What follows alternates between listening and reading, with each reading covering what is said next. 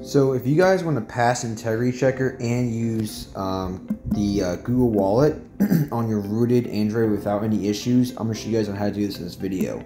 So I first want to give credit to Sam Becker. Sorry, I mean Sam Beckman. I knew I was saying it wrong. I'm going to link down the video and the links that we're going to need in this video. So you're going to need 3 links, and then you're going to need, and then I'm going to have down in the description his video. You guys can scroll towards the end of the video where you can see like the mid or 2 tutorial of how to enable the Google Wallet, and that also would fix the Play Integrity. So credit goes to him, guys. I tried many ways to fix my Google Play Integrity, and I cannot find any way to get the full verification. So to show you, download an app from the Play Store called Integrity Checker, and then if you click on check, usually only the first one is green, but now that you see the all green, which is pretty amazing. So Play Integrity, if it's all green, it means pretty much it's really good. That's like Google security, and again, anything can happen. You can try to repeat the process and see if you can, it can get working again, but it's not a guaranteed. And Google Wallet might start working in the future, but as of right now, as I make this video, as of early September of 2025, this method is working. So should work for any Android device as well. All right, so to begin, I'm not gonna open my Google Wallet app. It is working, but again, since I proved that Play Integrity is fully working, Google Wallet should be working. Other apps as well.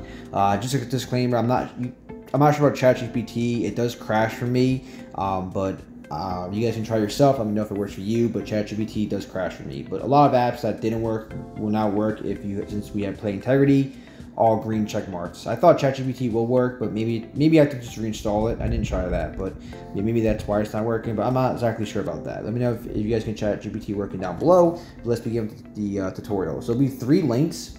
I'm gonna open up my Magis. I changed it to settings to kind of try to hide it. So we're gonna go over to the module section, and you're gonna have there's gonna be 3 links down below. One will be no hello, and then another one will be Tricky Store OSS, and then the other one will be where's some storage. All right, so you're gonna have no hello, Tricky add-on, and Tricky Store. I guess Tricky add-on doesn't show up there. Okay, so pretty much what you guys want to do first is you guys want to install Tricky Store. So right here, it's Tricky Store OSS, right? So once you guys install Tricky Store OSS, once you guys do that, you then want to go over to you're gonna say reboot. So click on go back, don't reboot or press done, whatever, and then you guys want to install Tricky add-on. And then don't install no hello yet. So once you guys install Tricky Store and Tricky add-on, what you guys want to do is this will come up on your screen. KSU Web UI. You can just go into the app right here, or if you don't have the app on your screen, you can just go back to Magis, go back to modules on the bottom right, and then you can click on Action right below right here. Click on Action right below Tricky Store OSS, and it should actually open up this thing right here. And then once this is here, you're gonna see everything. Your modules will load here, and you see Tricky Store OSS. Just click on that. Or it might already bring you in here if you click on Action. I'm not exactly sure. So I did have to restart. I'm not sure why it was blank. It's kind of weird, but I didn't notice either. But if you restart, it seems to still work, so that's good. I wasn't sure if it was still gonna work after I restarted, but yeah, I restarted and it's still, everything comes up back check mark, so that's good. All right, so now if we go over back here, you can click on here, or you can click on the Action in Magis, either one, and we'll go over to Tricky Store OSS, and it's gonna load a menu like this with all your apps. Click on the 3 lines in the top right, and then you want to click. I'm not gonna do it, I already did it, but you want to click on select all, and then do then click on deselect unnecessary, and then click on save on the bottom, and then you want to click on set valid keybots, and then it should say like a green check or success, and then just click on save. And then once you do that, you then want to reboot your device. Okay, so actually you can make this change first, and then you can actually go back to Magis and then install the Tricky add-on or whatever, the other one. But either way, or then you just want to pretty much reboot. And then after you guys reboot, and your device comes back on, all you want to do then is just go back to Magis, and then just install the last thing, the third one that we didn't install yet, which is the no hello one.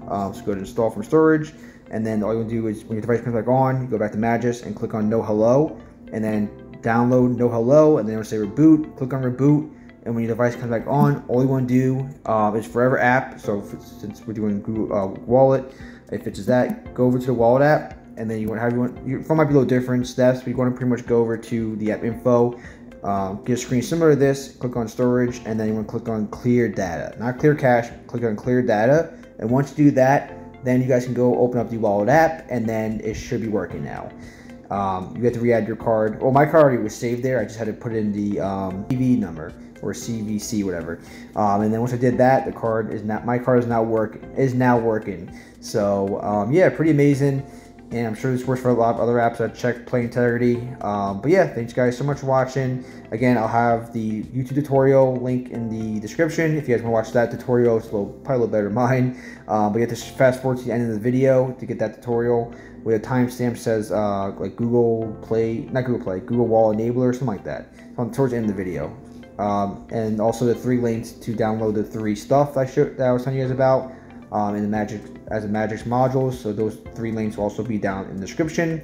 But thanks guys for watching, and I'll catch you guys in the next one. Let me know if this works for you, and yeah, peace out guys.